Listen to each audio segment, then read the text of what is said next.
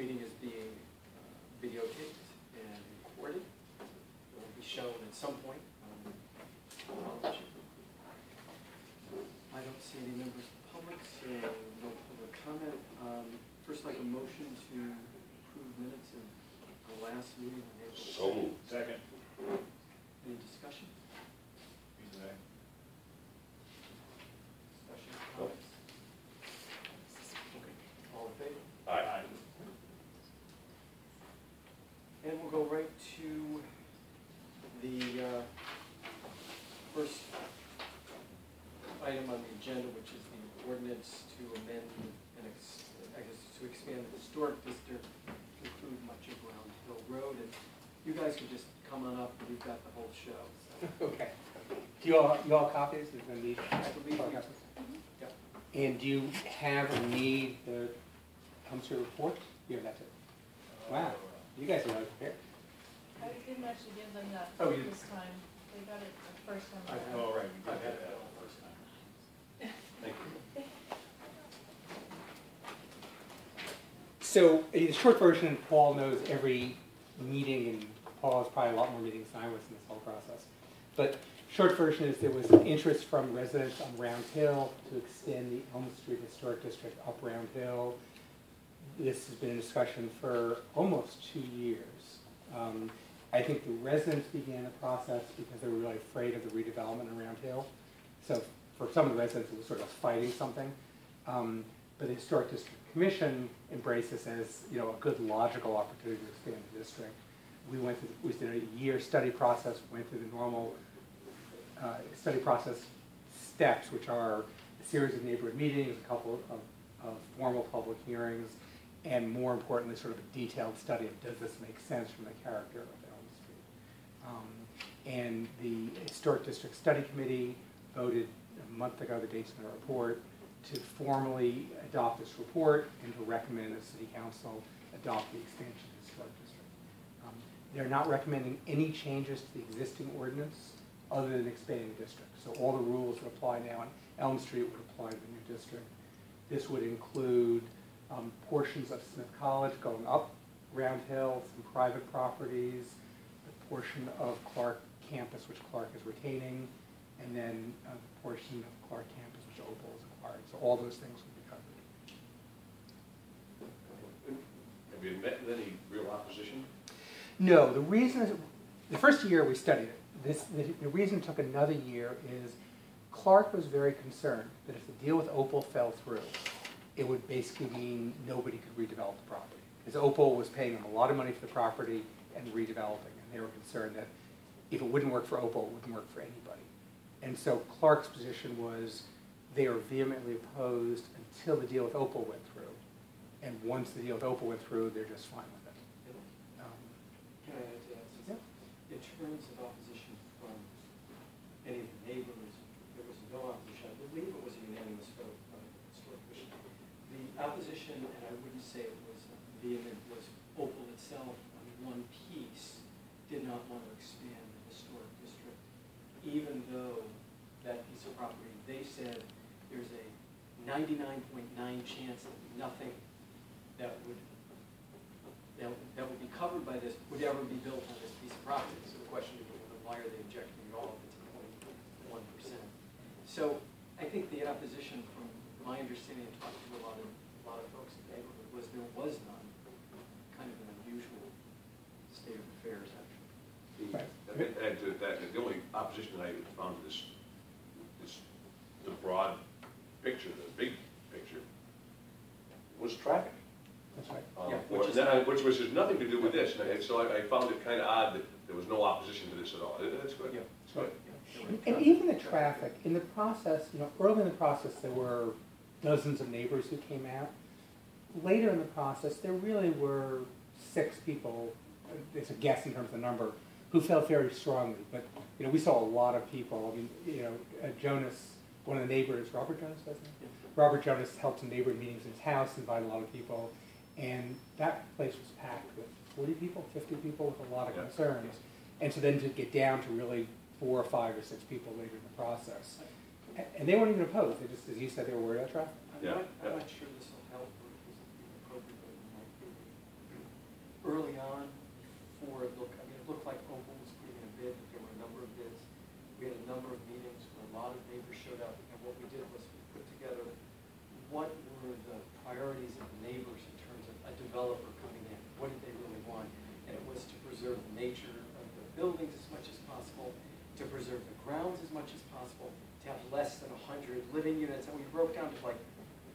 7 or 8 things, so that once Opal came in, and in fact, they're not touching any trees, or maybe 1 or 2, they're not changing any of the buildings.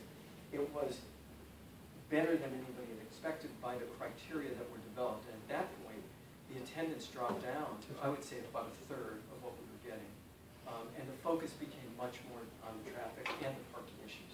I think it's a beautiful neighborhood too, and I being from the Crescent Street area, I think it's a great thing. The only opposition, just so you get a preview of what I'll be saying at council, the only opposition all in some ways comes from staff because we're worried about the extra work. And so there's a separate proposal, which is separate from this, but they will come back to council at the same time, to merge the Elm Street Historic District and the Historical Commission. For the record, which staff? Me, my office would staff. So right now, Yeah. Sarah LaValle staffs the Historical Commission. I staff the Elm Street Historic District. So we're proposing merging those two things together. Both boards have endorsed it. Both boards say they understand it for staff use. They don't jump up and down and say it's their top goal, but they have endorsed it. And the extra staffing that having a bigger district entails is more than made up for by merging the two districts. But they're linked in my mind because it's difficult to have new staff responsibilities. I just thought it was important for the camera that it was used as the staff. I won't give them to yourself. Before we go, are there any other questions specifically on this? And the question would be, what would you like from us today? You're just filling us in? Would you like recommendations? No, this was referred to you in Ordinance Committee. Ordinance won't act until you act. So we'd like you to act, hopefully in favor, so it comes back to ordinance in a week or two, whatever it is. Monday. Oh, Thank you. Is it the case that, this is maybe going back 15, 20 years, that the installation of parking meters along Elm Street was blocked by the historic district? No. So in the original ordinance, things that were within the public streetscape was specifically exempted, so it was never included. Then some people on Elm Street were very concerned about that because they thought, well, DPW could do these horrible things. And so they reached a compromise, which Ned, the Huntley at DPW was fine with, which was nothing DPW does requires a permit, but things above a certain threshold, and I have to look it up, tell you what it is, do require a consultation. That is, they go before the Historic Commission. Historic Commission can say it's horrible and DPW can still go ahead, but at least they have to have a conversation. So the only thing that's required now is this consultation. So that it isn't the rumor that I heard about the parking right along Cutter and Ziskin and a little further up being, trying to be metered and then that being blocked by the store. Correct. Not correct. It's certainly not correct that it was blocked. I'm sure that many people on Elm Street who don't like it, and there may be many people on Elm Street who raised it, and maybe even some tried to say this ordinance would stop it, but they're incorrect. The ordinance doesn't cover this. any other questions? This is in its entirety, it's in your ward, isn't it? Okay, thank you. I'm sorry, just have a couple more questions. If a property owner wants to upgrade or create more energy efficiency in their homes by installing new energy efficient windows or something like that, do they have to go to the historic district to ask permission? It depends on the details. So City Council approved a change about 1.5 years ago to reduce the number of people who need permits. So it used to be any window, first of all, anything that's not visible from public ways is exempt. It used to be any window replacement had to get a permit from the commission unless it was exactly the same thing. What they've done is they've authorized staff to issue permits for replacement windows that match the old windows. So if it's 6/1 or whatever the standard is, then staff can issue those permits. And frankly, it's the majority activity on Elm Street is window replacement, so usually staff issue.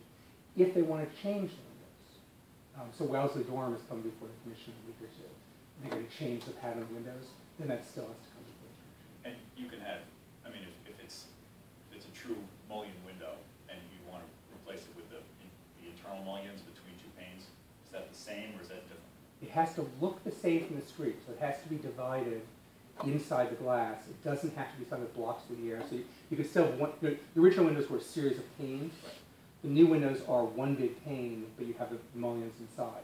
So that's fine as long as it's inside. But the snap-on stuff, it The doesn't stuff really, that clicks on the clicks. Right. That's not something. I Again, the commission could allow it without going to the commission. What about installation of solar panels, let's say on a roof? Not exempt, so again, many of them aren't visible from a public way, it still goes before the commission to review. So it's not by right. It's not by right. Any other questions? I've gone to great pains. Oh, really? Panes of glass, yeah, on Elm Street, to make some of the fancy diagonal windows, such as on 310 Elm, 225, and to go to enormous expense to have these manufactured to satisfy the commission. So it can be done. It can be done, but it's Should be a expensive pain. sometimes. Yep. I'm voting against this. Okay. I'm not in favor of expansion of the historic district. Okay. We ready to vote on this? Have a motion? Move to approve? I can second. All in favor? Aye. Opposed? Nay. Okay.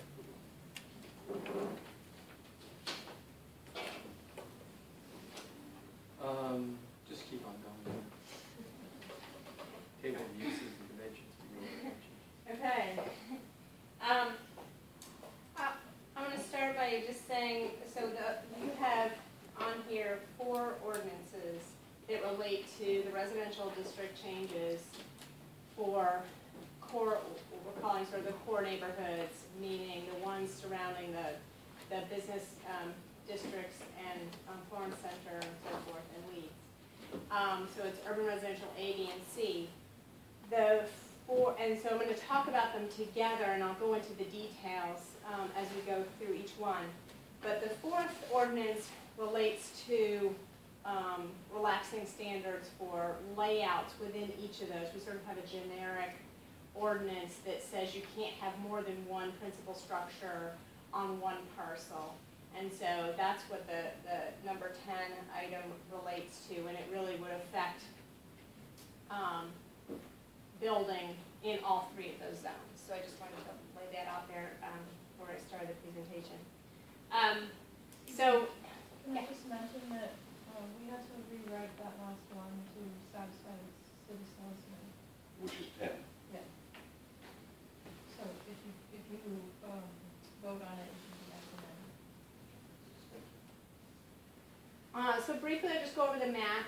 The colors, I guess, aren't showing up so great, so maybe we could change that for the public hearing. But this sort of lime green area is the urban residential A, and this is Leeds up here.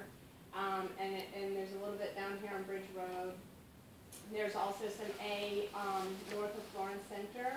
And then there are little bits around Ward Avenue, Childs Park, and near the Jackson Street School. Urban residential B is generally surrounding Florence Center and sort of in between Florence and Northampton centers, and then going out South Street, and then also going out Bridge Street here. And then urban residential C is only sort of surrounding downtown Northampton, so the central business district in this darker orange, and then a couple little bits here. This is off of Barrett Street. I'm forgetting the apartment complex, blah, blah, blah. And then I'll come up with it in a second, I'm sorry. And then off of Patfield Street here, and then River Run is also urban residential C. So that's the map for the districts you're talking about. And I just want to outline the goals and the purpose for the change to these districts are to match zoning to what the existing neighborhoods have been built out and laid out, and so a pattern that matches that. Eliminate a lot of nonconformities, which I'll go into a little bit later. Create flexibility for the changing of family structure. If families need to downsize or upsize, they might need to add units to stay in their own home, or alter them in some way that the zoning currently doesn't allow for. And Another goal is to preserve historic homes. It allows people to reinvest in homes that might need a lot of upgrades, but they can't do it unless maybe they can get another unit out of it to offset the costs of renovation. There's also a goal of maintaining that neighborhood character, so being able to reuse some of these homes. This is an example of a house that's about 3,000 square feet, and it was on the market for a long time because it didn't meet the minimum lot size for even 2 units. And yet, the people who were, or many people who were looking at it felt that it needed a lot of work, and that the only way to really use it would be to add at least a 3rd unit. What district is that? That's urban residential C. And then another goal is to simplify the ordinance and make it easy to read and understand, and that there's one standard for all uses in a district, and then you can easily see those listed uses. Did you have a question? Yeah. Explain the preservation of historic homes in Well, these areas. it goes back to my It's comment not a about. historic preservation restriction here. No. It's more, and I should say, existing older homes. Homes that really need major upgrades, that haven't been touched in a while, but it's very expensive to do that, as you well know. Yep. And so in order to recoup the cost, many times people come and they say, I really want to buy this house, but it needs so much work, I can't afford to do it. Is there a way I can put another unit in there to rent to offset the cost of the investment that I'm putting into this house? So it's really, and so we feel that by allowing more flexibility with allowing units to either expand the number of units or contract depending on family size or income or what have you, that this would allow people more flexibility to do those things. And then preserve those existing structures in the neighborhood as they were built over the last 50, 100 years, what have you. So no historic But nothing restriction. to do with historic preservation. Can you speak about how that would work in URA?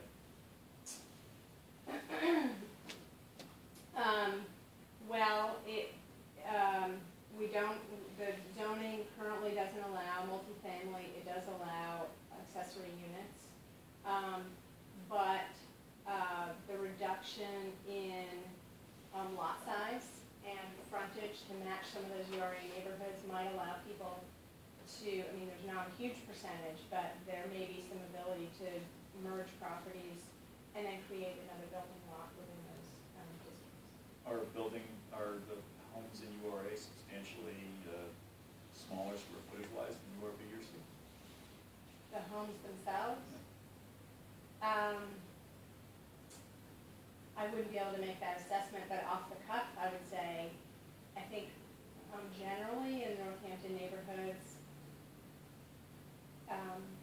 there's such a mix of type of units, that you have big houses and little houses, and that's sort of scattered throughout the city. So I don't know that you can make a general, I wouldn't be comfortable making a statement saying that one location has bigger houses than another. So URA is not getting those benefits of nearly as much, except for the possibility of adding accessory building, making their footprint bigger. They're not getting the benefit of being able to reuse a historic home by dividing it into maybe Right. 2 families. Right. So I'm going to recommend that we add that to URA under uses allowed by right. Something similar, maybe URB, single, 2, and 3-family dwellings. Okay. I think I understand what you're saying, I'm quite lost by what That's you're saying, but. my but, amendment. I wonder if one of you could explain it to me in a way that I might be able to understand. Well, I think there's been a lot of, Let's I think- make that without a second. Okay, so I'll second it for sake of conversation. I think there's been a lot of conversation about these changes. And there's been interest to allow more units in the URA district. Again, there's also been conversation about potentially making a map change to rezone URA out of URA because they're, in many cases, they're around places that are close to services and schools and parks, and it makes sense for infill. And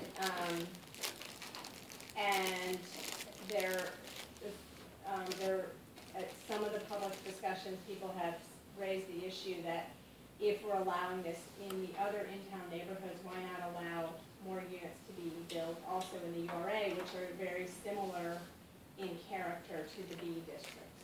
Was that the amendment I just seconded? Would you consider that a friendly amendment? No, it's an amendment. That's actually, Yeah. the ordinance, so the normal ordinance, obviously you can make whatever recommendations you want.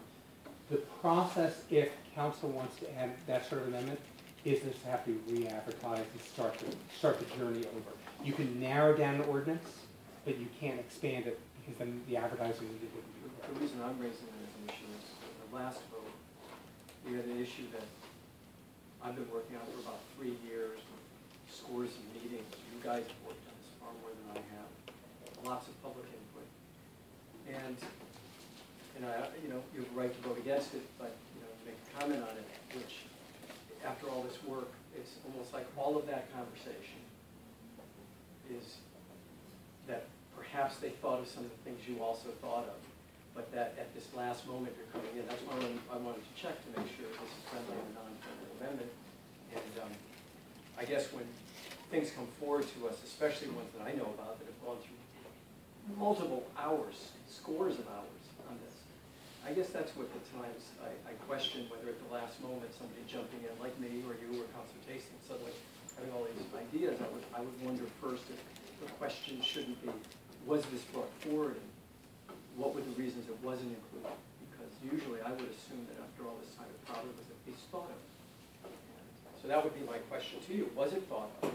And if so, what was the reason that if it was discussed, why wouldn't you have included what Councilor Daniels suggested? I think that first of all, there's a lot of change proposed here. I'm sorry, I'm having technical difficulties. I think our concern was that this is a big package and we wanted to take it incrementally, and that potentially that we would address urban residential A as a separate package at another time. But we first wanted to take this initial step to say, let's match the neighborhoods with what the zoning is on the ground, and allow more flexibility, and then have a much more detailed conversation about A by itself, because we hadn't really. Can I just add, so the reason it was included in both cases, you're saying it's a process, goes more a process reason rather than the substance of the content of what the council is suggesting in his amendment. Is that correct? Partially, yeah. There's also, if you look, URC is the area that's a very easy walk from downtown. So that's the area from a density standpoint is most important. URB is, for the most part, not exclusively, a relatively easy walk from either Florence or downtown. URA, frankly, is just weird.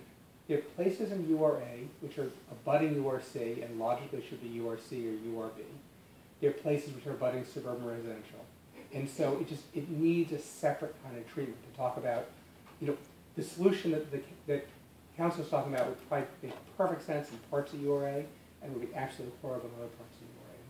We haven't had that conversation yet. This is really coming out of Sustainable Northampton, which is how do you, we're losing density close to downtown, close to Florence, as family size drops. So how do we have the same number of people, maybe more, but probably not, within walking distance of downtown that we did 20 years ago? We have fewer and fewer people each year. And that's not what this one's about. So we may need to revisit at some point, but it's a different kind of conversation. Let's hear the amendment again. Yeah, let me speak briefly, because I've held my tongue on this while we've been talking about it. Oh, don't. First is for the chair's edification. This was considered and brought up during the meetings, and also I really don't think that, and I know we disagree on this, but I don't really think that discussing this in committee is the last minute. We can take as long as we want on this. The planning board will see it again, and they're going to have their official publicly required hearing after the meeting as the ordinance. So I don't really consider this, if I were doing this on the council floor on the second vote, that'd be the last minute as far as I'm concerned. But I know we have a difference in opinion there. way I see URA is, for the most part, what Director Biden says. It's a hodgepodge, it's a mix, and there are parts of it that probably should be changed with a map change. And, I also believe that we should have a map change discussion contemporaneous with this one. So I don't think that's a negative. I think that's, I think we should take the time to, if we're going to be rezoning things, changing the zoning in URA, B, and C, I think we should also be talking about what fits and what doesn't in A, B, and C. But I see the benefits, the proposed benefits of these changes that Ms. Mish just outlined.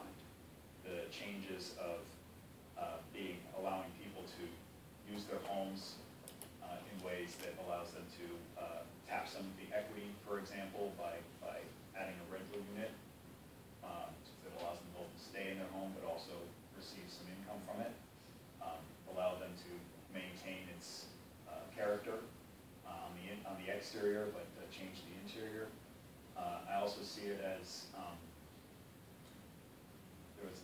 the other benefit is that we do know that there are grandfathered uses of structures in URA that have more than one family, more than a single family home. So this would bring them into compliance. So those benefits, the benefits that are outlined, actually miss much of URA, unless we have something that says on page 3 at the top, under uses allowed by right, not just a single family home, but something that looks like URB that says single, 2, 3 family dwelling. And that's my suggestion. My suggestion is actually to hasten the discussion and make it part of a larger package, which also could include map changes. You know, I'm not going to be around forever, and I'd like to see some of these map changes take place with this zoning package or close to it, and not way later, farther on down the line. So that's my recommendation. I actually remember when Elm Street did not look like it does today, where places were falling into disrepair. Many of the homes, beautiful homes, that fell into disrepair. And had it not been for turning these huge houses into multi-families, they would have absolutely crumbled years ago. But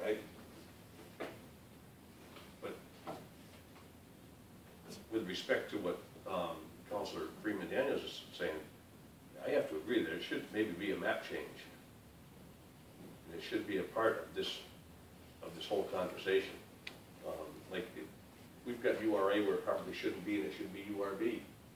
I know it's a huge job. It's not the simplest thing in the world to do. And I understand that. You're going to get pushback from the community. You're going to get pushback from neighborhoods. Go ahead, yeah. Yeah. Well, part of the thing, I've got all this in my head here, thinking Yeah. about what's gone on throughout history. I've been for 50 and being part of Crescent Street, and so that's why I bring it up. so a couple of thoughts. One is I don't want to sound like I'm gun shy, but I am a little gun shy. So some of this is, there's no question that when we had a much more modest change to URA, we had one of the most controversial meetings ever in City Council, ended up voting it down, where we were going to change some areas from URA to URB. So Ward Avenue, James Street, James Avenue, Hillside. And so there's no question that people came out and said, you know, we're proud to be a single-family home-only neighborhood. We don't want to change that. And those are the places that, to me, were the most compelling arguments. We didn't look at, you know, all the League Center, which is URA. So some of that is sort of being gun shy, whether it makes sense or not. And frankly, I think a lot of it does make sense. I mean, I'm never opposed to more density, but it's a bigger conversation to have in the community. So that's one thing. The second thing is, it's hard, I mean, part of what we're trying to get is zoning change in small enough pieces that neighbors can grasp it, can understand what's going on. And if it becomes too comprehensive, you know, everything is tied to everything else, I get that. If it gets too comprehensive, people can't really necessarily follow it easily. And his appeal to me, at least, is saying, let's create the clear rules for what each of these districts are. And then let's go back into the map change and say, okay, URC is, what we'd like is a story. Karen and I toyed with changing the names of every district to something that had a story. And we stopped doing it where you had one district that was not in my backyard, so we didn't go there. But we started playing with, okay, URC, the story for URC is it's the area that's easily walkable for a majority of people.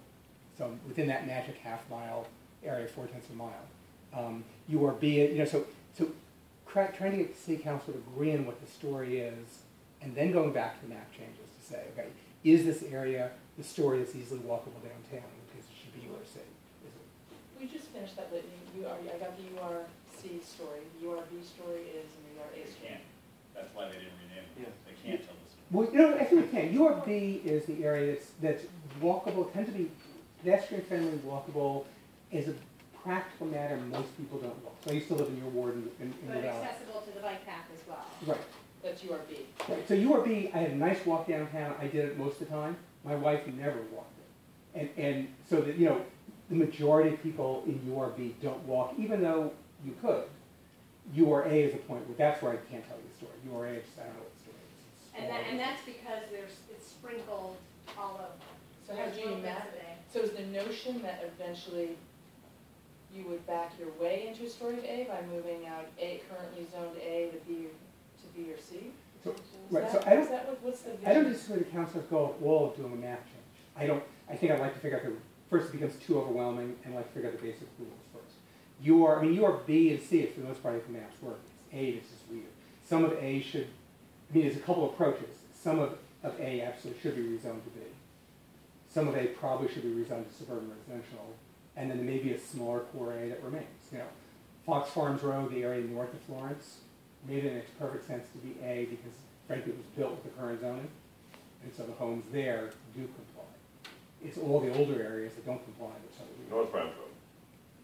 Fox Farms. Oh, Fox Farms, Was- Strawberry Hill. Yeah. Right. Counselor Okay. Schwartz.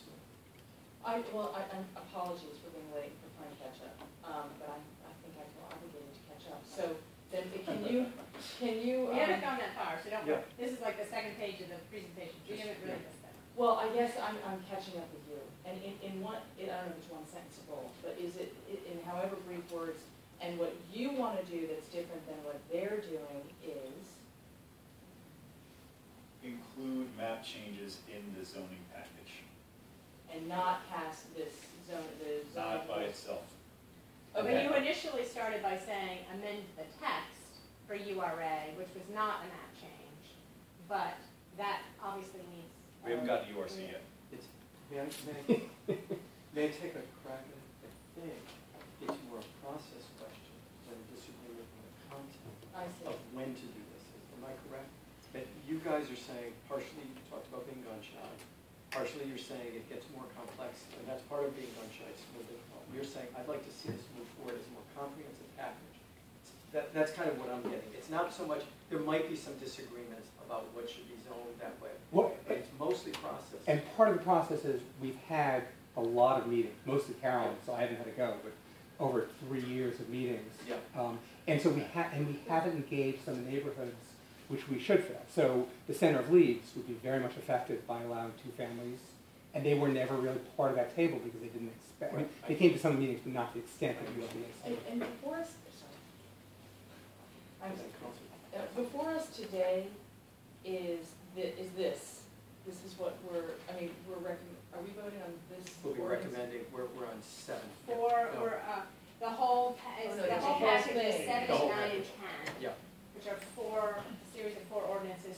3, one is URA, 2 is URB, 3 is URC, and then a 4th one that sort of affects all Gotta do 3. it after all. And when you say it is these, or it's URABC, it's defining what ABC is? Right, A and new, this is a new definition?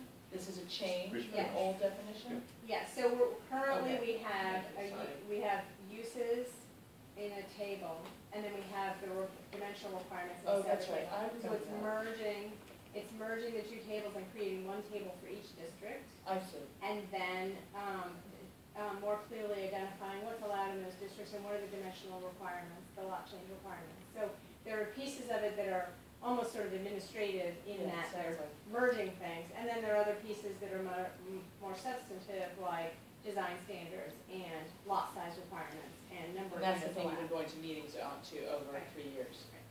I'd like to just jump ahead, because the same thing, except the opposite, applies to URC. Could you say what you? Yes, which is that URC, I don't like URA, the URA construction here, because actually, most of the intended benefits are miss-URA, unless you have some of this language change. And, so that would logically lead to a map change. URC, I think, goes beyond the contemplated benefits to create density that I don't think that are contemplated. And so I would not ever vote on the URC rules without a map change. So I think it does, because I believe that this three package with a little bit of tweaking, which we probably will get to, is a very reasonable, rational reconstruction, rational construction of walkable neighborhoods, close to town, near amenities, and not as close to town, and then other. But the construction has to match the territory, and it doesn't exactly, because the map is old. So you're changing the zoning, you're modernizing the zoning, but you're doing it over an old map, and I don't think that's a good idea. Before you ask, do you want to address? This isn't new, by the way. We No, can, I guess the question is, do you want Karen to run through her presentation first? So everyone, because Owen's been involved with all the discussions, so he's heard all this. Does it make sense to do that, so you all get to the same point, Which would you? and then the conversation? And then we've also made changes since originally Owen had raised the issue about map changes, but staff went back to the planning board to adjust the zoning It to sounds like you address think it some of would be this. a better idea to run through it. The councilors agree, and then we'll come back and we'll start off with your question or suggestion. Okay, let's go through it then. Okay. Is that okay? And then we'll raise questions. Yeah.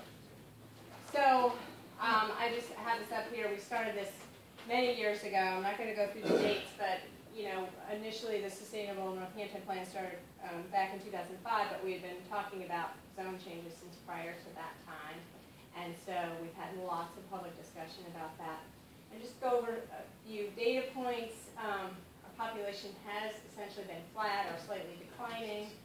And particularly the persons per household number has gone down dramatically, especially around the more urban, poor, and multifamily neighborhoods, to less than 2 persons per household, which means there's more demand for smaller units, and we're not meeting those demands close into town. In terms of sustainability issues, we, through this process, the Zoning Revisions Committee initially looked and did some analysis to find and found that 60% and more of the units or lots in the neighborhoods don't comply with the current zoning. So that means that, and this is an example that came out of the study for urban residential, see actually that these X's represent houses that you could, or lots that you could not build today. And so basically when you have a situation like that, you're saying that the policy is, we don't think these neighborhoods are good because we think the lot size should be bigger and more units should, or fewer units should be allowed, so therefore we hope that over time they comply with the zoning. And so I think seems that the consensus has always been, no, these are high value neighborhoods, we love them, and of course we would, we want to be able to replicate that. We also have done a housing analysis that shows a demand for more affordable units in sort of the whole range except for the high-end range. So it's not just the subsidized affordable units, but really the middle-of-the-road units. And allowing more flexibility to have units that are close to services reduces overall citywide traffic because people aren't driving from outside other areas to get to where they need to go because they're living closer to those places. And of course, we talked about adjusting the zoning to reflect those development patterns. in the 70s, 60s and 70s, we started clustering affordable housing into, this is Hampshire Heights actually, and really the historic pattern had been dispersal of units and having a whole mix and eclectic neighborhoods where you've got some multifamilies next to single families, and they worked very well together. So this is an attempt to sort of go back to that. So going over the urban residential A details, the green again is urban residential A, so this is the Fox Farms Strawberry Hill, Strawberry Road area. This is Childs Park, and here's the rail trail, you can see here, that runs between Florence and Northampton anyway, and then out to Leeds. There's urban residential A here around Hillside, the backside of Crescent, Ford Avenue. There's a bit over here by Langworthy, and then a little bit out here off of Bryan Road in these neighborhoods. So the proposal is to change the lot size to 5,000 square feet with 50 feet of frontage and 40% open space. Those are, right now the lot size is 12,000 square feet and 75 feet of frontage. We still allow single-family homes and accessory units. And this would also propose to have one standard for all types of uses. There are some, it's primarily a residential district, as the zoning package indicates. There are some other ancillary uses that are allowed either by special permit or by right or by site plan, such as schools and funeral homes and things like that. And then for the first time, we're introducing a basic design standard or design criteria for new construction. And that's in the package as well, and they're the same for each district. And the idea is to ensure that that neighborhood character is continued even with new construction. We dropped the frontage to 48 feet, that would make me conform. How many units, I mean, how many buildable lots are? Right now, Yeah. I don't know how many buildable are now, if you're talking about reduced. So we did a quick analysis to see if by reducing it to 50 feet of frontage, how many lots could you carve off? And out of the total number of units or lots that are in URA, we estimated anywhere between maybe 2 to 5 or 6% of a change, of an increase in total number of lots. So it's not that many in urban residential A. And that doesn't take into account people, assuming that people would want to carve off a lot next to their existing house. But so we went through and did some numbers of that sort. How many lots are in the URA? I have that number on another sheet, which I don't have in front of me. It's in I don't know, less than 1,000. So there could So be, 600 maybe. there could be I have to fewer look the number up. there could be, so we'll say, let's say 800 lots. Yeah, I think I remember the number was like 44 total units. So there could be fewer than 50 Yeah. new buildings Yeah. from the bulk. And that's a quick, estimate, That's right. sort of based on looking at all of those possible lots and the way you could, carve off 50 feet and still keep your setbacks. And the only thing you can build by right is a single-family home. It's currently the way Right. that it's proposed. Right. And well, test requirements always allowed in the. So this, But the accessory would be. Just one question. Should we continue, sorry guys, but should we continue with the presentation and then take the questions as we're going to do? Would that be okay? Unless it's kind of point of information on our slide. Would that be okay? And then we'll come back and make sure we have time. Okay. So looking more deeply into sort of the urban residential A neighborhood characteristics of in the A district, only 65% of all the single-family homes conform to the current 12,000 square foot requirement. If the zoning were to change, 99% of those single-family lots would comply. And so I've got two representative neighborhoods here. This one is in Leeds. And so the X's represent houses that don't comply to the current 12,000 square foot requirement. And then over here this happens to be Langworthy, so off of Elm Street. And all of these represent, and this is an area that's, sandwiched between B and C, but again, it's urban residential A, and it doesn't comply to the 12,000 square feet. And then we estimated about 8% of the units in all all of the A districts would remain non-conforming because they have 2, 3, or 4 unit structures already on them. So, that's that number. Before you leave it, just, quick background. This is, 1974 is when the city's sort of modern zoning was born. And it was born in an era of wild suburban growth and thinking that was the right model. So this is about the same time where we had consultants from New Haven who said, well, let's tear down most of downtown and build one-story buildings, because people don't want multi-story buildings, it's out of sight.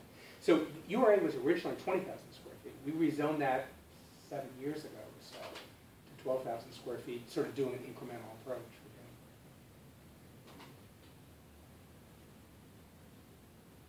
So an example neighborhood that represents what the proposed zoning would, how it would be adjusted. This is Ridgewood Terrace, Jackson Street School is right over here.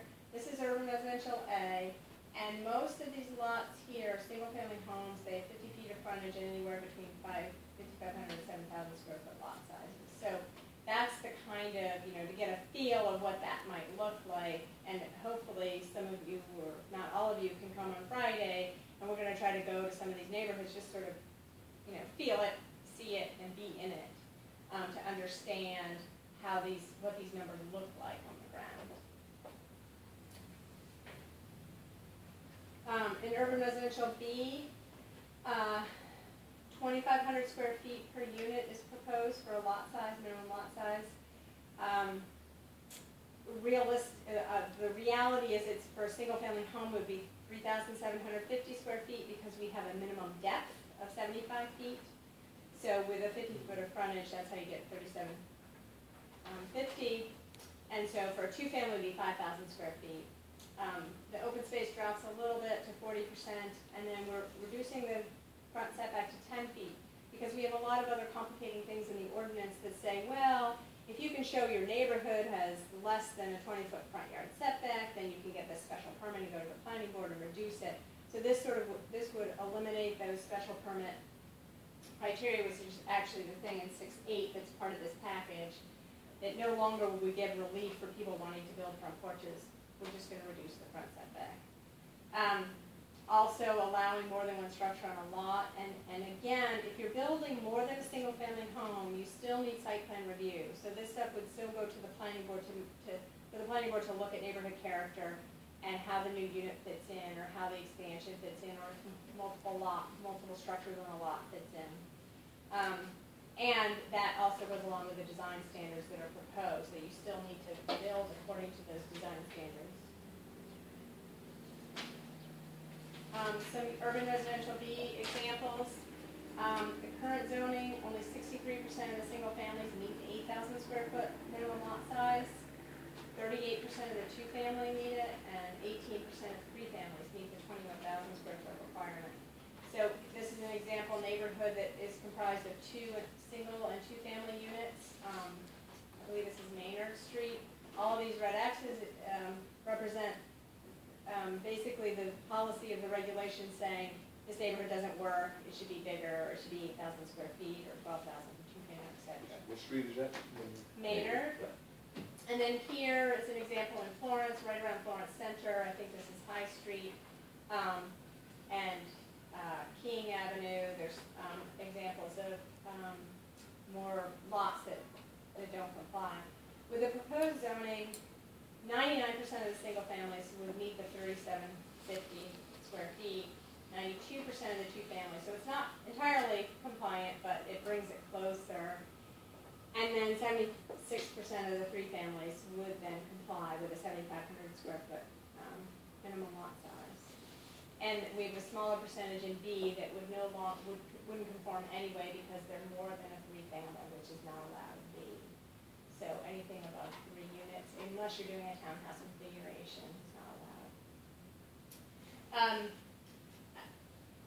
I also want to note that we went back to gradation of number of units per lot size based on the concern that we heard during the public process about initially we had a flat rate lot size and that open space and parking was the sort of the thing that would cap the number of units. But so we've gone back to match sort of the similar concept of having a maximum per number based on your lot area. So here's some urban residential B examples. Councilor Tacey mentioned Elm Street and being able to do multi-families. This large house on Elm Street only has 2 units in it, but it's, I don't know what the square footage, I think Councilor Murphy had said it's something around 7,000 square feet. So, and then there's a whole new carriage house in the back that the zoning just doesn't allow any more than what's there. And this house is, needs a lot of help. I've talked to the owner many times about how they want it. They need to upgrade the sewer line coming into the house. They need to do all these things, but they can't afford to do that. Another example, this is Olive Street. This person actually came in for a special permit to fill in this sort of what we call a missing space in the streetscape. But she needed a special permit that she could only do it as a connected to family because of the way the zoning currently is. If the zoning were to be amended, then she could, then a new structure could be put on that parcel that would match the rhythm on the street of all the houses being, you know, with a little bit of separation between each unit instead of having this huge connected two-family. So for urban residential C details, these are the same Could you as go back to B. B quickly? The unit, the 3750 for single family, Yeah. where is that? Well, so that's where it's 2,500 per lot, but you have a minimum depth requirement. Right, I know you So said that, but how does it? 75 times 50 feet of frontage gets you to 3,750. So that's the asking, that's the depth in the open space. Depth and frontage. Just the setbacks, that's it, just the setback. Just the frontage along the street times the depth gets you to a minimum lot size of 3,750 square feet. But then if you want to do a two-family, then you're sort of back to that 2,500 per unit, which is 5,000 square feet for a two-family, 7,500 for a three-family. So in urban residential C, actually the same lot size characteristics, 2,500 square feet per unit, again, 3,750 for a single family. And the purple area represents the urban residential C surrounding downtown. This is Brownsville neighborhood up here, and then lots of the Smith College area here. Aldrich Street, Finn Street, and then out South Street a little bit, and then east of the railroad tracks on this side. Reduction of the front and side setbacks to 10 feet from 15. Many of the structures already are less than 10 feet. And again, sort of allowing a mix, any kind of mix of units by right instead of special permit. More than one structure per lot in the design standards. And again, one standard for all uses, instead of having a complicated structure depending on the number of units you have. So here's some examples. The current zoning, 61% of the single families meet the 6,000 square foot minimum lot size right now. 14% of two families meet it, only 7% of the three families, 5% with 4, and it drops off from there for the 5, 6, 7, 8 units. There are a few of those. This is Aldrich Street, actually, in urban residential C, and Summer Street. All of these represent non-compliance with either the single, 2, or 3 family unit minimum requirements. The proposed zoning, a little bit less compliance in this case, but 90% of single families would comply, 75% two-family, 46% of the three-family would comply, and then just under 50% for 4 units would comply with a minimum 10,000 square foot requirement. So all of this, actually, Councilor Freeman Daniels mentioned this before, there's still, the open space requirement is also essentially a cap in this, in that even if you had 10,000 square feet of lot area, you might not be able to do a 4-family if you can't provide for the parking for those units. So, because of open space. So in a 4-family, you need 1,000 square, one parking space for 1,000 square feet. should say for all residential uses, 1,000 square feet of living area requires 1 parking space, and there's no more rounding. So and we have a maximum requirement of 2 parking spaces per unit. So if you can't provide 8 parking spaces for a 4-family and keep your open space, then you can't do a 4-family, you have to do a 3 or whatever the number comes out to be. And that's the case throughout all of these districts. So here's some examples in urban residential C. This is a lodging house now. The owner did a building in the back and was allowed to do 1 unit, but the zoning doesn't allow more than that, even though he has plenty of open space and can provide for parking. And that's, half a block from the post office. This is on Eastern Avenue. I've talked for over 10 years, probably with this property owner, about wanting to do something to fill in this gap along the streetscape as well, and the zoning just doesn't allow it. So again, we talked a lot about this, but the real goal is to match, as we saw the percentage numbers, the zoning to sort of match the reality in the neighborhoods, and be able to replicate that so that if there's a disaster, then whether it's a storm-related disaster, what have you, you don't have to worry about rebuilding within that 2-year window, but that we really are saying these neighborhoods make sense the way they are, and that you can replicate that. And it's also important, obviously, to preserve the character of those neighborhoods and help preserve those older homes by allowing the flexibility of reusing those. And allow a sort of distribution of units throughout the city and not just focusing them in one neighborhood or in one area where it could potentially be clustered. Council Freeman Daniels had let me know that he needed to leave early, so I wanted, if you could have the first questions and take the time. Thank you. I noticed in URB and A, this wasn't something I really was paying attention to, but the front yard setback may only have parking for a maximum of 2 vehicles. That's on UR A and B, but not C. That standard is not changing from the existing situation, so that's what the current zoning allows for. Maybe I don't read it right, but what does that mean? It means that your allocated parking, you can only have 2. So in the B district, you have a 10-foot front setback proposed. Now it's 20. But in that 20-foot front setback, your driveway can only, or you can only have parking area for 2 cars. Your car should really be on the side or to the rear and not in front of the house. The idea is that you're not parking out the front yard of your property. So that's not eliminated in URB, but it is. It's never been a rule in URC, so it's continues on. Right, I think it It's was. retained in URB, Yes. but not Right. not added in URC. Right. Yeah.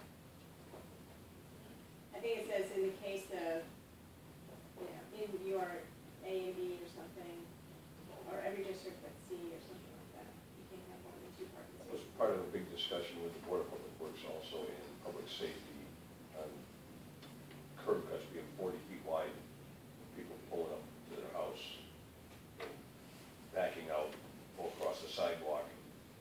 Rather than have just one 15-foot channel, you had a 40-foot channel of cars. It was, I remember that conversation, it was huge. The other thing is you can't have parking within the first 5 feet of the street lot line.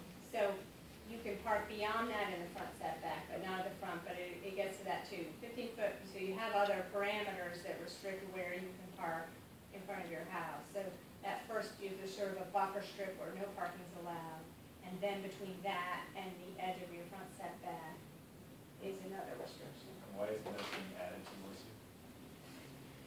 So this came up, we never used to have the requirement about a dozen years ago. It came up as people had more and more cars, frankly, because more and more complaints of people parking in front. So we added it to URA, to URB and lower density districts. just in fact, we could do it to URC. Too many buildings couldn't accommodate the parking for the tenants.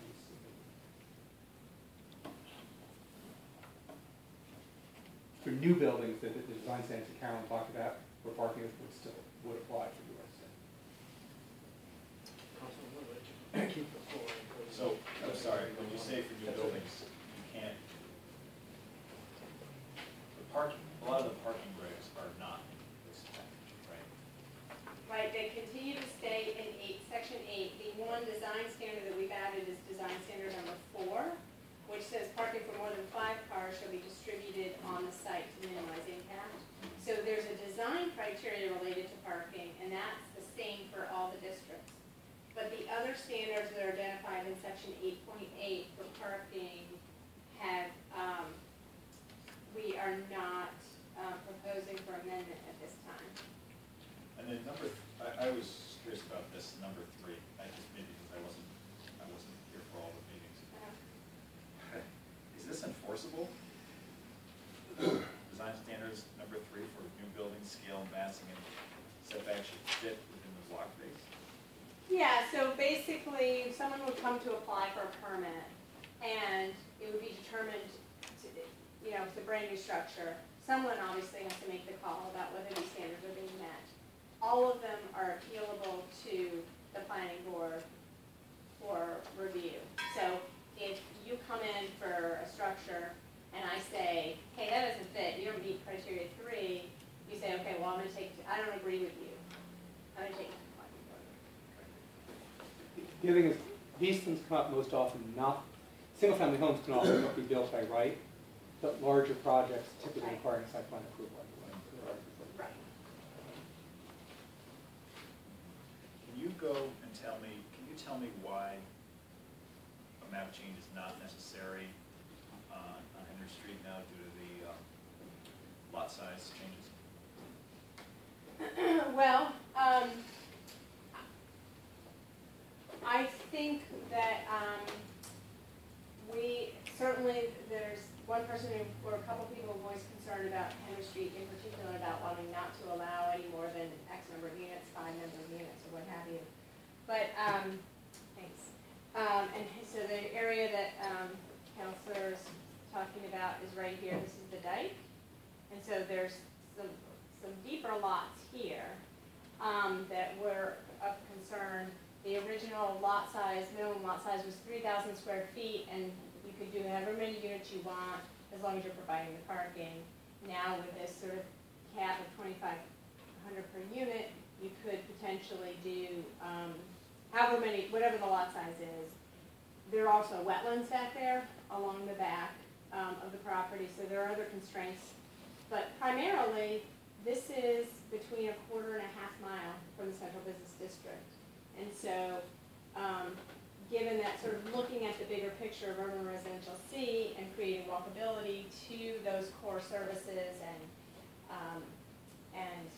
parks and schools and things like that, that from a sustainability perspective, we feel that the urban residential C boundary makes a lot of sense because of the proximity to downtown. So I think, the zoning is trying to address that concern and that fear of massive influx of number of units there.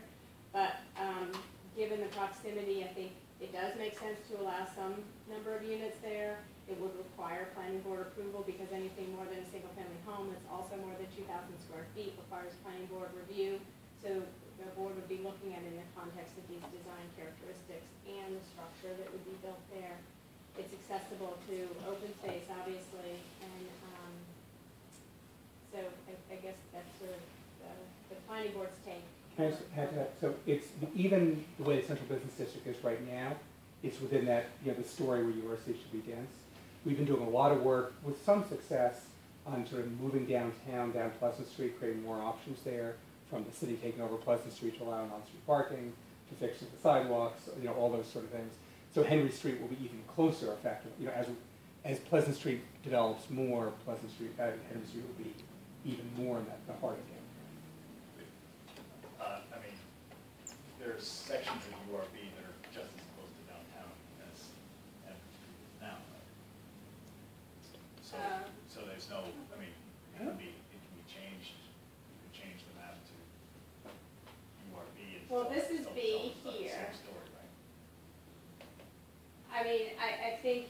talking the about area right here, to this the is south King of the Street. map also be. This is all South Street, yep. This is the Smith College property up on the hill by Lyman, at the end of Lyman. And so this is behind Lyman Road, I forget, sorry, I don't remember that street name. Monroe. But yeah, I think in terms of boundary, I agree totally that URA is broken, we should be looking at map changes, but I'm not really sure there are substantial changes, maybe crossing both sides of Lyman, but I don't think there's major changes in terms of maps that we'd say, yes, this should be URC, it's that easy walking distance there. What I'm saying is that the Henry Street area in the southern, the southeastern. Could you point that out? Right Just here. Henry Street areas. I just want to notice This is this. Hockenham Road right here, and this is Henry Street. From there to nearest commercial, no, Henry Street's substantially closer. If you're talking about going to the corner of Main and Pleasant, you're right. But I think as we see Pleasant Street being this big corridor, the central business district already comes down to, I think, Holyoke Street right now. The central business district comes pretty far down, and I'm very gratified to see Pleasant Street continue to expand, but if you want to talk about access to services, central business is not the only place where services are required. There's highway business that goes up King Street where you have URB that's just as close. So I don't see that as being the key. I mean, I live right on the edge of URC, and I'm closer to city services than anyone on Henry Street will ever be. So I don't see that as a compelling argument. I do see big lots, deep lots that are bigger than most of the other lots that are in URB. It's a different story. Obviously you could prioritize whatever you think makes sense. Most people will walk further distances to go to a downtown where parking is difficult, where there's a lot of stuff going on. So you're actually right. Lots of people who live, on Barrett Street are an easy walk to King Street and can get food there. But in terms of the full services that are downtown, and the flip side, in terms of providing enough bodies to help make downtown vibrant, then to me that's why those areas should be there. I wouldn't have a problem URC going further south along South Street, but to me it's that we should be creating more density with walkable areas. I just want to make sure the council is. Yeah, so if the map change, which I actually put forward separately, I guess, won't, if the planning's against the map change, then I would like to recommend adding to URC, under special permit approval, any multifamily or townhouse greater than 6 units. So that's an amendment you're proposing. Do I hear a second to that? So we can discuss that. For the sake For discussion. of discussion. Would you explain Yeah. your? Well, this mostly is not going to be an issue. I don't see. I'm also, Sorry, could you say again what it is? Yeah, I'm a little any confused about exactly what it and what it would do. well, so any multifamily or townhouse greater than, townhouses, I suppose, would be greater than 6 units. Need a special permit. Yeah, so they would be, there would be townhouses that would be under 6 units allowed by right, but over 6 units would require How is, special just permit. explain, how is that different than what's currently, I just want to know what the change would be. Well, What is it currently being proposed in this ordinance that this would change it to? I gotta say, I don't know what the current zoning is, but what So- this zoning is that as long as it complies with units of any size, that townhouses of any number are allowed by right. So maybe Carolyn could As answer that other question. Except, with the exception of, once they get bigger than 2,000 square feet, they need to be reviewed by site plan, but not by special plan. But they can describe it, they can explain it better than I can. This is, again, not a new No, thing. you explain, I'm just trying to understand what it would do differently than either currently or what's being proposed. So currently, townhouses are allowed by site plan approval. There's no cap saying, well, no threshold saying if you're above the X number, then it's special permit. So right now, townhouses are allowed by site plan in urban residential C. What's proposed is that townhouses would also be allowed by site plan by the nature that you'd be building more than 2,000 square feet. So essentially, the standard would remain the same, except that they're now new design standards and layout standards. And as today, there's the minimum lot size standards would dictate how many units you could get on a parcel, and so as the proposed language, there's a cap too, based on, total lot size. So the existing conditions and the proposed conditions are very similar, except we've added some more detail about review criteria. And the total number of units you could potentially get on a lot drop, because right now it's 1 unit per 6,000 square feet versus 1 unit per 2,500 square feet. Is this a problem? The number you can get on a lot. Right, but the minimum lot size decreases. Right, so thus the number you can get on a lot increases. Anyway, well, sure. So you're trying to address the density. That's correct.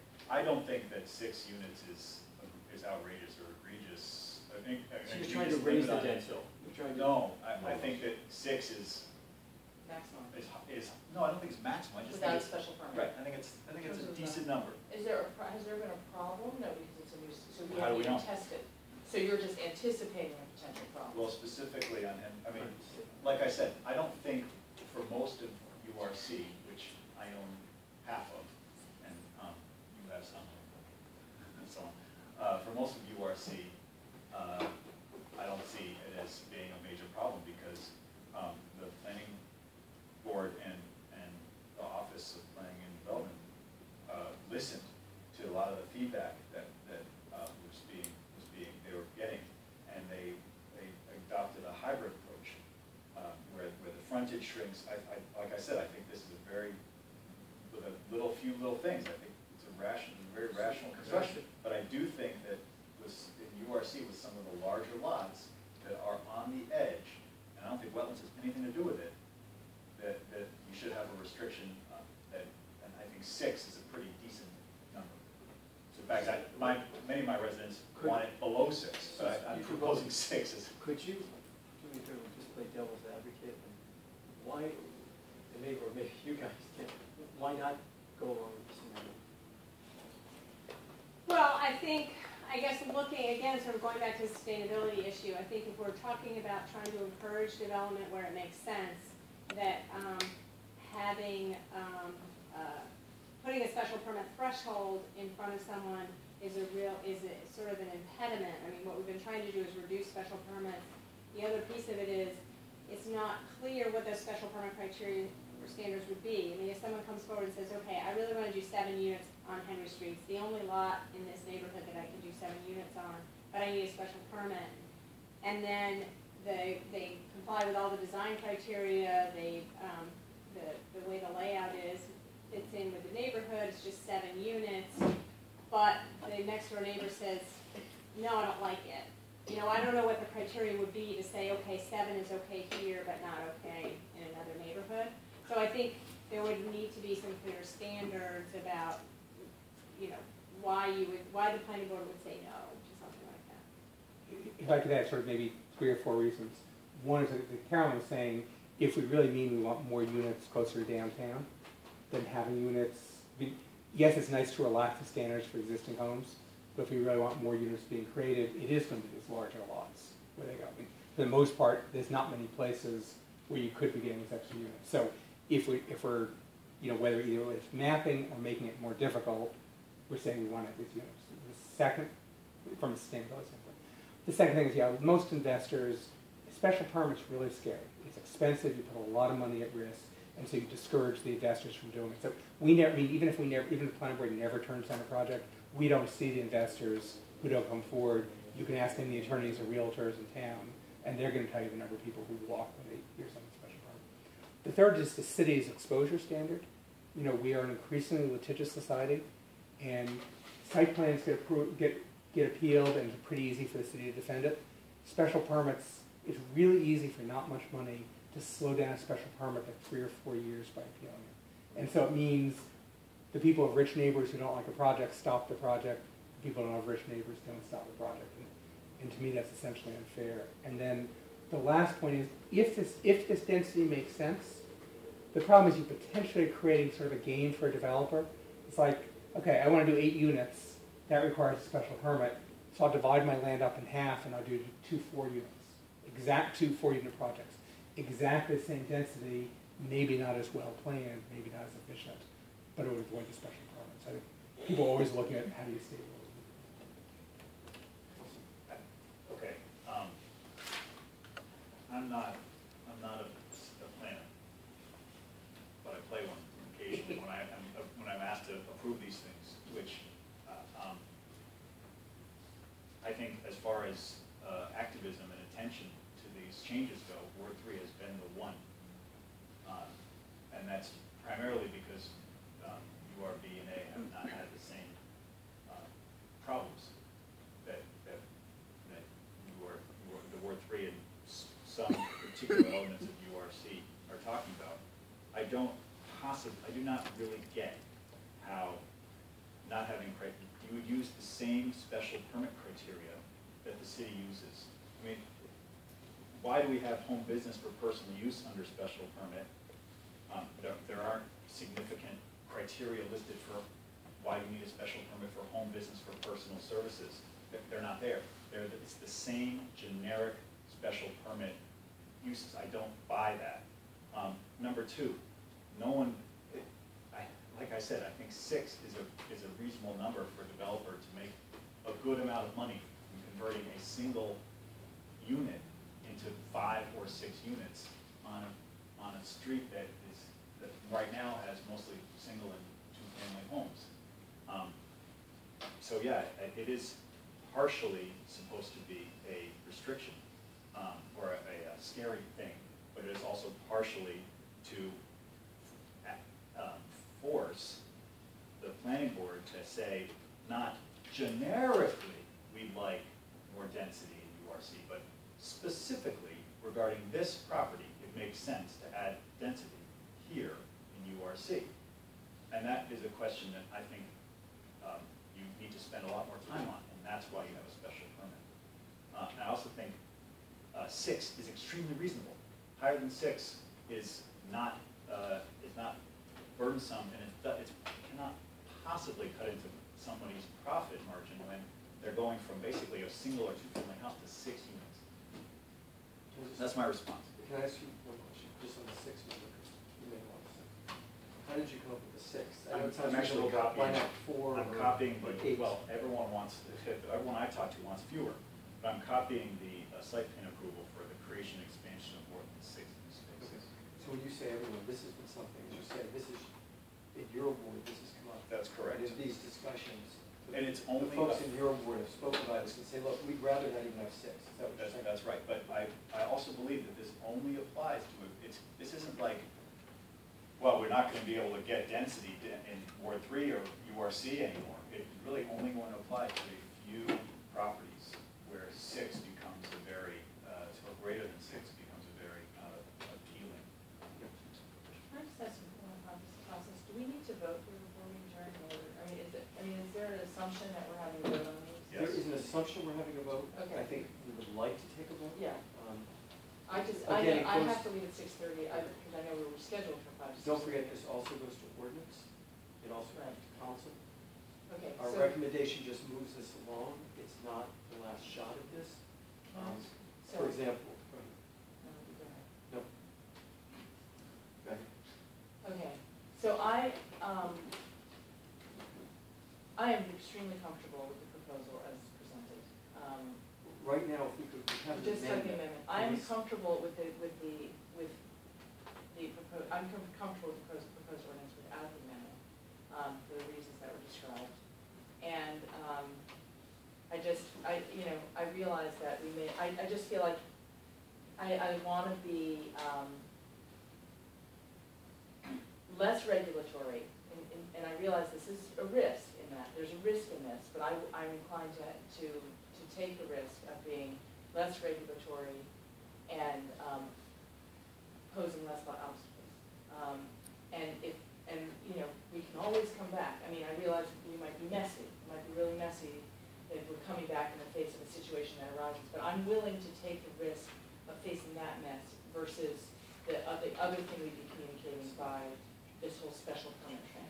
So I'm comfortable with it as it's currently constructed. I just want to hear from, actually, you have a comment on the amendment? No. Okay, so I want to make a comment on the amendment, which is, because it's the counselor's ward and they've had conversations on this, I'm going to vote to support the amendment tonight, knowing that then you can come forward to the ordinance committee and say, look, we don't agree with this amendment, and put your arguments out. But because it's in your ward, there have been conversations in the past with the two before you, I forgot that was the council. But, so also, I plan to support that. Otherwise, I would vote to support the whole, the proposal as a whole, except I will support this amendment, which is what we're talking about right at the moment. Counselor, do you want to speak first or here? No, go ahead. Caroline, go ahead. I was just gonna say that, for the amendment, we'd really have to advertise it because right now, we don't have a special permit criteria for townhouse. So it would be a more difficult standard that we're introducing, which, can be done, but I just wanna clarify that that would have to be a separate ordinance that could, go along in parallel or be a little bit behind or what have you. It But may just so be you know. that when it comes before ordinance, before the city council, I might even change my vote on this when I get up. But right now, if a ward council, one of the things the places we do listen to our constituents is on zoning changes and lines and open space. And I do know there have been a lot of conversations through the years. But again, if you come forward to ordinance or you come to city council, you make those kind of arguments, you may find me or other councilors supporting that. It's just. So you're not saying that we can't vote on this amendment? I'm saying, what you could do is you could recommend that this package goes forward and recommend that as part of the package, a new ordinance be introduced that requires a special permit for a townhouse, number of units beyond. I don't think it's any new ordinance, we need a new advertisement. New ad, right, okay, Okay. So you would advertise the same ordinance with an amendment? yeah. Right. So one of the things, if that takes longer, an ordinance or the council could decide to move forward with all these pieces with the understanding that we'll return to this, and it may be that we can work something out with the council and say that there's an agreement that we're going to come back to this and discuss this and restate it. Or the other thing is, the other pieces of the ordinance could move forward, so B and A and the other bits Right. could move forward, and then C could be re-advertised and either catch up or go separately. I think or that's something. addressing Councilor Schwartz's concern, which is like, on the whole, even Councilor Daniel saying, look, on the whole, this is a great thing. We don't want this to take months and months more, but just to make sure we address some of these other pieces. Now, Councilor takes it. Waiting patiently. All of this is this more about conformity or is it more about infill? It seems to be that, I think it addresses both. Part of the analysis was saying, look, we don't even match our neighborhoods, so basically on a policy level, we're saying, these neighborhoods don't work, we need to make them, the lot size much bigger, because the policy was created in a time where the idea was to just make much bigger, more suburban lots. So by adjusting the zoning to match the development patterns and allowing compliance, you're also saying that some of that could be replicated. So some people who might have a single family might be able to add a two-family now because it matches what else is in the neighborhood. So it accomplishes both. Just so we can move away from the whole thing for a Yeah. second, if we can address what was an amendment, but it might not be able to be worded as an amendment, I'm not sure from what you said. Can we just address? I would like to support the Councilors? amendment. I'd like to support the amendment. And are you suggesting we can't move it forward as an amendment? You would suggest that we move it forward in some other form if we do vote to recommend it? Is that what I'm hearing, that as an amendment? I think as a board, you could definitely do it as an amendment. We want Okay. you to know that, You'd have can't to- be voted by council, and so Okay. we have to advertise it before we get a public hearing on this piece. So the ordinance would have to rehear that piece, not Monday when they're rehearing the whole Okay. package. Yeah. So, we could do it as quickly as possible, but would it would just A need process another question, would it be possible to move forward with the whole package? And I'm not sure this would be something that we would be okay with. But then we can then move forward with a separate ordinance specifically addressing the councilor's concerns on this, so that we don't have to hold up pieces I of would it. not recommend that. Okay. For the So the only reason is that you still have to do 2 hearings. You still have to do two. Right, so in this case, it might be that the hearings are staggered, but in the other case, you do 2 hearings, so. Okay, so for tonight, we can move this forward as an amendment from this committee. Okay. Excuse me. Yes, I don't understand your amendment. You started out with URA and then you went to URC, and I don't understand what you're proposing. Well, I think we Amendment. I think we kind of died, the URA thing kind of died. you already did. So could you restate Under the URC, current amendment? on page 4, under special permit approval required for the following uses, any multifamily or townhouses greater than 6 units. I don't want to argue against my position, but I just want to make sure I know what you're saying. Greater than 6 units or greater or equal to 6 units? Greater than. Greater, so 6 units would not require special permit.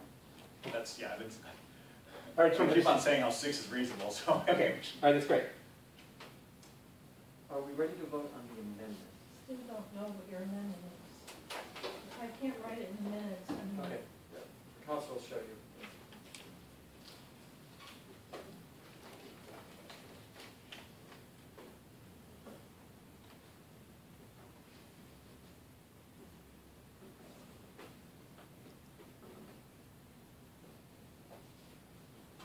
Do the other councilors understand what we're voting on? Can we take a Yes, vote yep. on the question? All those in favor? Aye. Opposed? Okay.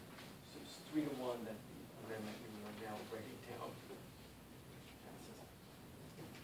Other questions on the proposal? Just a couple more. Yeah.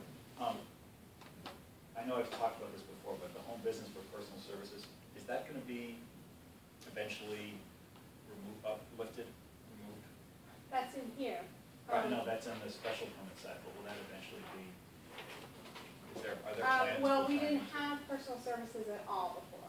So actually adding it to the special permit means it's a case-by-case basis. And I think that was the conversation going way back to when home office was originally discussed. Because we've never had retail as part of home business. So this is better, but not quite right. And I think the conversation was for, no one could even get in the door. They were not allowed to apply. And it's At all. a ZBA Yes. section. That's it, I think. I intend to support the rest of this package, but did Lozana White ever address any of this? Lozana White moved us a lot towards where we're going, but they never got to this level of detail. So, cluster, a lot of things in the outlying areas came out of Lozana White's study. I think they basically said we should allow more density downtown. But It was an overview, it wasn't really, it was no real, and remember it wasn't specific to anything. the URC district used to be 12,000 square feet. So we've made a series of changes over the last 18 years, making them smaller and smaller. So Lozana White was like 84, 85. Yep. And I don't remember the exact numbers, but they were saying allow a lot more density than you're allowing already, but we probably Right. go on beyond. They talked about infill in '84. So we constantly get these little zone changes before the city council. I mean, they're all the time. Just, it's never ending. And go back to what you said, a map change has got to be in the future. I mean, you'd be like Assault on Precinct, whatever that movie was, where you'd be boarded up in the planning office because you'd be afraid that the neighborhood was going to come in and take you apart. I mean, I've seen it happen here in Northampton, when things have been a little controversial.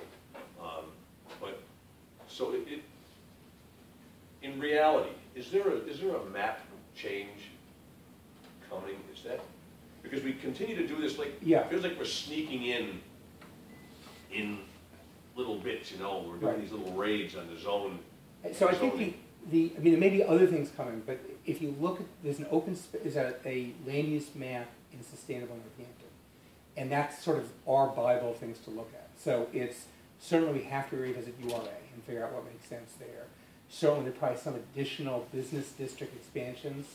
So central business, for example, was expanded recently further down Pleasant Street. We should probably go even further down Pleasant Street with that. So there'd be some other changes coming, but I don't think, we're not looking at sort of wholesale map rewrites. there's some specific areas. Bridge Road near King Street we should be looking at. But not, so nothing huge, but these specific areas. Yes. So we get closer and closer to allowing people to, they're becoming more conforming, but we're stopping it. We just don't, I went right back to what Owen was talking about, the map change, I think is probably, is pretty important. Right. And so it's always, And I think it might be more well-received than you might think, because it gets more and more confusing every time that we change these ordinances and the zoning. Go ahead. Mr. Chairman, Yes. can I just say that I also am generally in favor of most of this. I think it's very reasonable, and like I said, it's a construction of what I think URC and URB would and could and should ideally look like. So I think it's liberalizing and bringing more properties into conformity. So it's going to allow for greater density, but will also allow for more conformity. So I think those are both good things. I think, quite frankly, I'd like to take another shot at my URA amendment and maybe this time just say, can we think about amending it not by doing a map change, because I think that's actually worse. I think that's politically, that is the board of the planning office. Can we maybe take a shot at the amendment and say that we amend URA, uses allowed by right, single family and two family home? Maybe, can we just make it single and duplexes, basically? And you would eliminate URA and the all URB. No, because URB has has three family. Can I get a second on that one? No, all right, well. I don't want to complicate this, but just so you know, sort of for bigger pieces, yes, that Lozano White actually. Let me just do one thing, because that's a relevant question. One is that came out of Lozano White study is allowing accessory apartments, what people call mother-in-law apartments. We now allow them by right in every district in town. But frankly, that was partially a political compromise, that going to two families by right in the entire city, I think was seen as too controversial. So, from staff standpoint, I don't think we have any objection getting rid of accessory apartments and just allowing two families by right. I'm not sure, because URA in some places is really the same thing as SR. I think that's the conversation I think in some ways that I think we should have before we did it for just URA is, should we be allowing two family homes everywhere by right? I don't have any objection to it, but that's a community conversation. Okay, let me make a process question. It seems like everybody supports this in general, but there are still some more specific concerns. And two of you, I believe, have to be on I your really way. have to move it. I neither want to rush this nor hold it up, and I'm wondering what the pleasure of the group would be. What I would suggest is perhaps we vote on this, but if you don't choose to vote on it, be fine, because some of these, like Counselor, your suggestion here could be brought forward both in terms of, you might even convince me on this one, before the next council meeting, or brought before ordinance, if it's okay, but I'm fine with holding it up. I didn't get a second on that small amendment, so I can, like I said, I looked this over and I've been involved, and I'm pretty comfortable. Just So want to make sure that you don't feel, anybody feels I- rushed on this, but I also recognize that we don't meet again for a month, and if we could move it forward, fine, but This is not finality here. I mean, this is, we just before. Ordinance Oh, committee very is far seeing it as an official public hearing Monday. Yeah. And then it would go to, after that, come back to city council. So, no. And I just want to also address in terms of your question about sneaking things in and just been seeing tons of ordinances. The idea was when the plan was adopted, there's sort of two approaches. One is hire an outside consultant, pay them a Right. ton of money and do everything at once. And then you have this big volume to try to filter through. Or do it piecemeal, less money, but it takes a lot of time because they're doing little bits. And the reason for that I even mentioned it was because we have done so many studies, Lozano White Commission 2020, we get all these studies sitting on a shelf, and the consensus is, well, what are we doing with them? We just pick out pieces of each one of them here and there, and we use them as a matter of convenience. Well, that's what they're there for. I mean, Right. that's what they've been done for. We're trying to get, we take pieces of these studies that we we like, and we try to fit them into our zoning. So, that's why I brought that up, because that's what I hear constantly. So you have one counselor slipping out the door and another one I know Yes, is. I would like to move this question So can we move the question? I move 7, 8, and 9 as a group. as a group. Because I don't think, I mean, I might be willing to vote against 7, but since it's combined with 8 and 9, I don't know. Yeah, 7, and 8, 10. 9, and what about 10? Oh, yeah, 10 is, well, 10, did we get enough? Would be as amended. Did we get a briefing with 10? What's that? 10. 10 is the one that allows more than one Aesthetics. structure on a parcel, but it also eliminates the front porch special permit criteria or the front setback reduction, because that was sort of a patch on the It zoning. brings everything into. Yeah. with the- Yeah, so Yeah. therefore, I You can't do feel this. educated right now, fully on number 2, section 10. You can't do Thank 10 you very without, much. you can't do 7, 8, 9 without also doing 10. Okay. Okay, Excellent. so we're doing 7, 8, 9, and 10, is that correct? All in- Ten as amended. What's that? 10 as amended. By city solicitor. That's the number. All in favor? Aye. Opposed? All right. Thank you very much. Motion to adjourn would be considered unless there's no business. Oh, no, we have one more item. We have one more item. Oh, consideration of cancellation and reschedule. What meeting were we considering canceling? The July? August 7th, August 6th, I'm planning to take a vacation, and other committees have agreed to cancel or reschedule. I will be gone on the 13th, the next week, but I could do the following week. What are you talking about? This is in August. Well, if you go that late, then you're almost to your September. Right. I'm away to 6th anyway, actually. You have meetings coming up on July 2nd, which is very close to the 4th. I don't know if any of you have plans. And you have August 7th. But Right. if you start getting later into the month, we're running into difficulties with other meetings and rooms booked. I leave So let's I just leave it skip to your August. discretion, but Can we skip I August? also will not be here on the 6th.